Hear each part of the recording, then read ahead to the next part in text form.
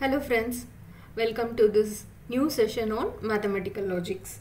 Logic is a discipline which deals with the method of reasoning. It helps us to identify whether the particular reasoning which we do or the argument which we make is going to be a valid one or not a valid one. Based upon it, we will be able to make further decisions. So, we will see what is going to be the base for these mathematical logic, which will be termed by the statements called by the name proposition and the connectives which are used to build the propositions in this part 1 video. Come on, we will get started with. What is meant by proposition? A declarative statement which is going to take either the value to be true or false, but not both.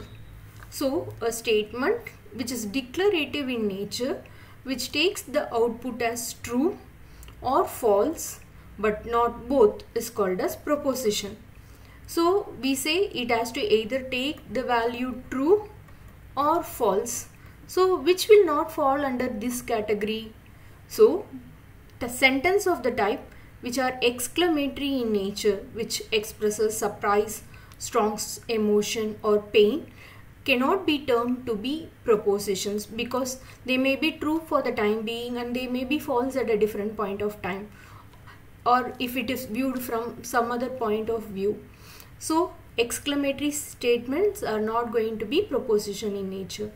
Interrogative sentences, that is sentences of question type, they can either again take the value to be true or false depending upon the situation. The next one is imperative statements. Statements that need immediate actions like orders or cautions or something of it will be called as imperative sentences, and they may not be true or true depending upon the condition in which is being analyzed for. So you will have to keep in mind the statement which can either take the value true or false but not both, so there must not be ambiguity, is called as proposition. So keep in mind which doesn't form the proposition. Now we will check with examples. New Delhi is the capital of city. Is this a valid proposition? The output of it will have to be either true or false if it is going to be an proposition. So is it true? Yes, the answer is going to be true.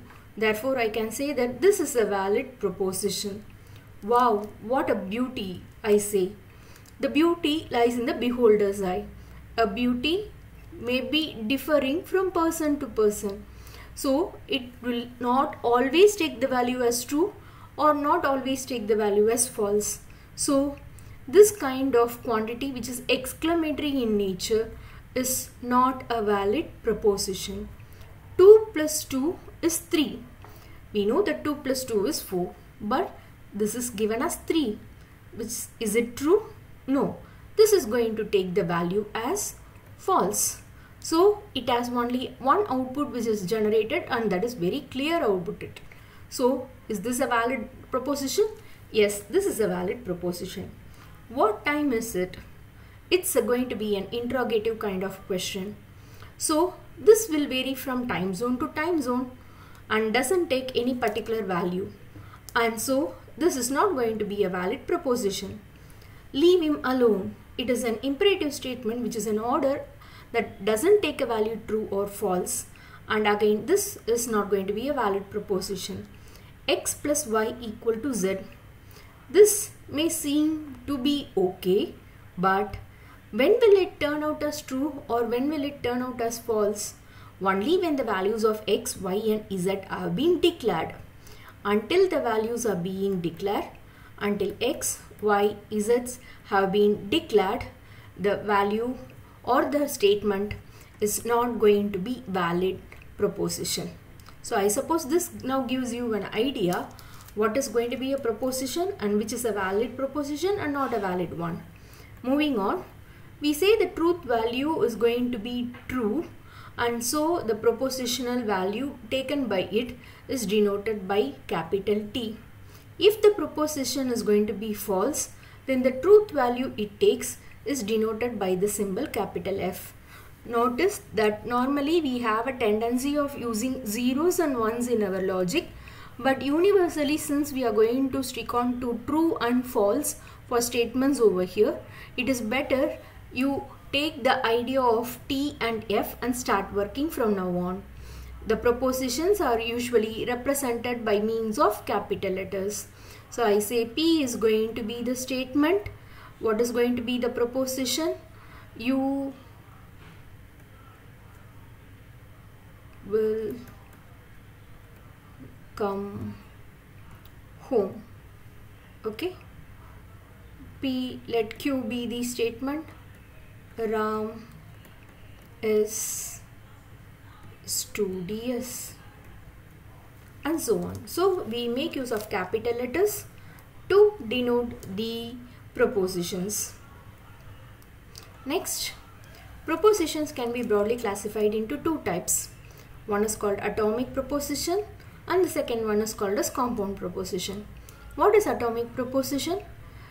A proposition that consists of only one propositional variable or a constant is called as atomic proposition.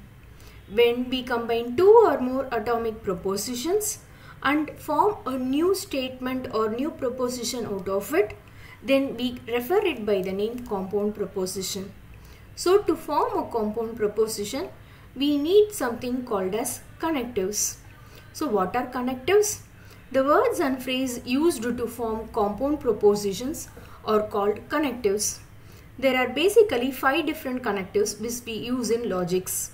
The first one is negation, denoted by an inverted L symbol or a tilde kind of symbol, which may vary from author to author and denotes the logical operation of not.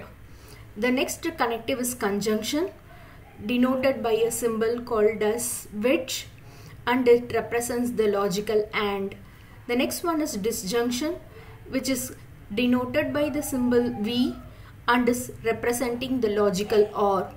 The next one is going to be called as conditional, which is denoted by a single headed arrow and it represents the statement if then.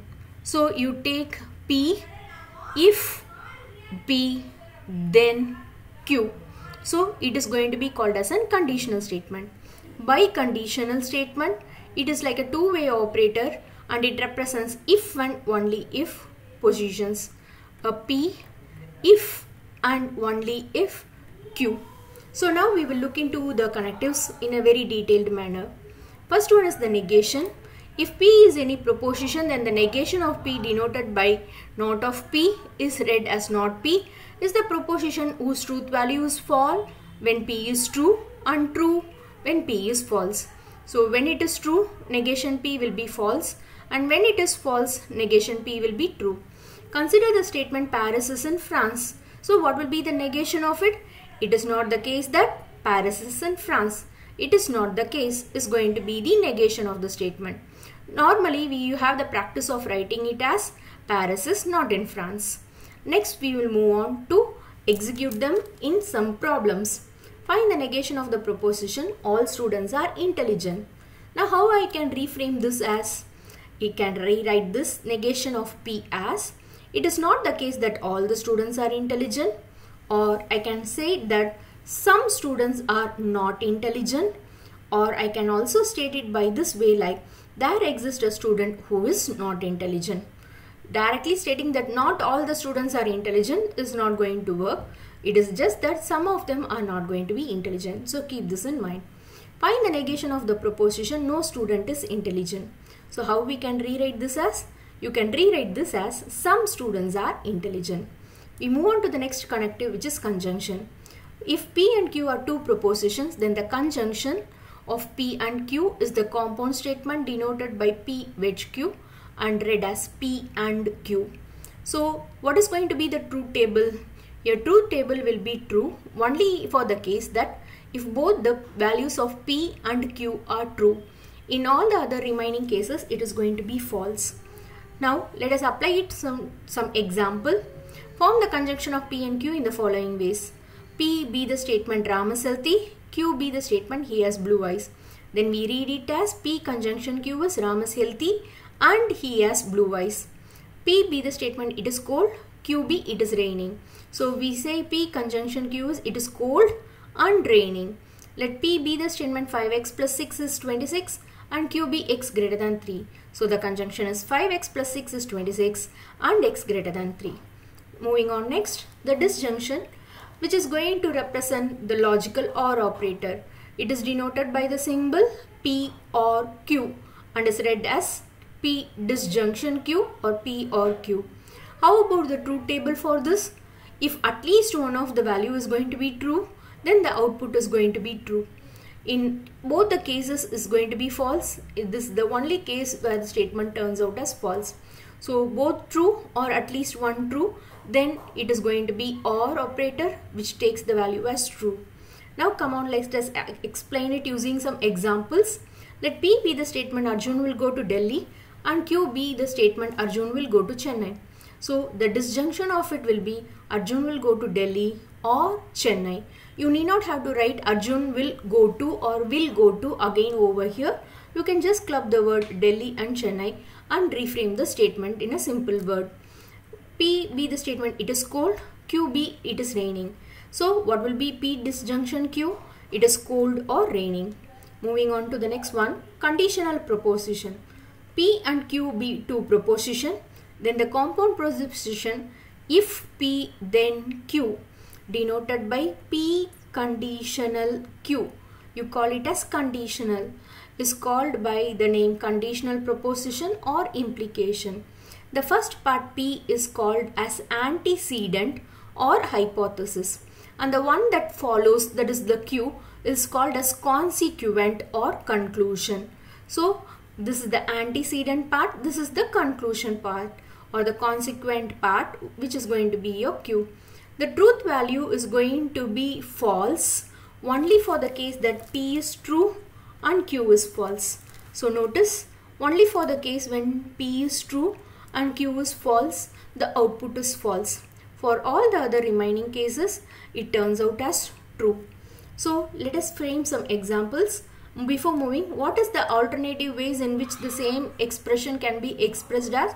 You can call it as P implies Q, P only if Q, Q if P, or Q when P, Q follows from P, and P is sufficient for Q. So these are the ways of representing it. Now for example, let P be tomorrow is Sunday and Q be today is Saturday. So what will be the conditional statement? If P then Q. If tomorrow is Sunday, then today is Saturday. Okay, so you will have to take care of if and a then. So next one, it rains and Q, I will carry an umbrella. If it rains, then I will carry an umbrella is going to be the conditional statement of the given quantities. The last one being biconditional proposition.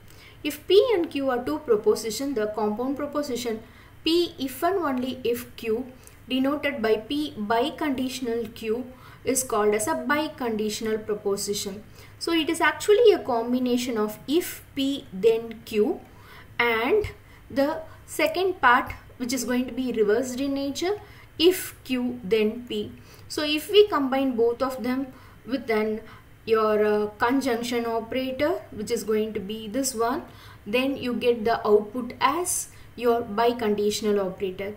And the truth table is such that when both the quantities are going to be true, then the output is true, and also when both of them are false, again the output is going to be true. So the output is true if both of them are true or if both of them are going to be false. In both the cases, the output is going to be true. So let us wind up with an example.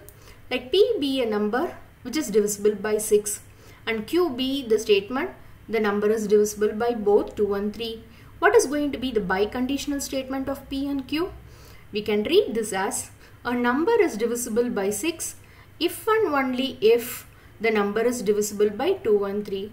Yes, obviously, if it is divisible by 6, then it is divisible by 2 and 3. And if it is divisible by 2 and 3, vice versa, it is divisible by 6. So both the condition holds true over here. So we have seen about what is proposition, what are the types of proposition, namely atomic and compound. And to create a compound, what are the required connectives, namely negation, conjunction, disjunction, conditional and biconditional. Hope this video has helped you to get an insight of the basics of the mathematical logic. Happy learning, keep learning. Thank you.